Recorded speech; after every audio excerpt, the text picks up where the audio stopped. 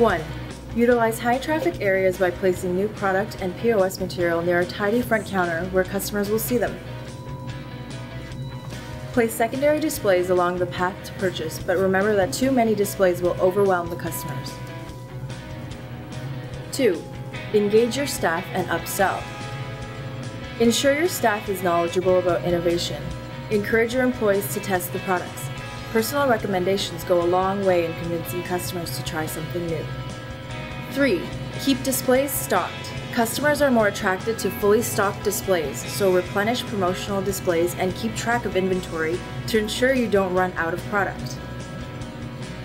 4. Make room for new. Your planogram must focus on best sellers, but include flexible space for innovation that proves it belongs on your shelves. 5. Leverage your sales rep. Take advantage of time spent with your sales rep. Ensure they provide promotional materials in advance so you can leverage all available tools and properly execute your promotional strategy.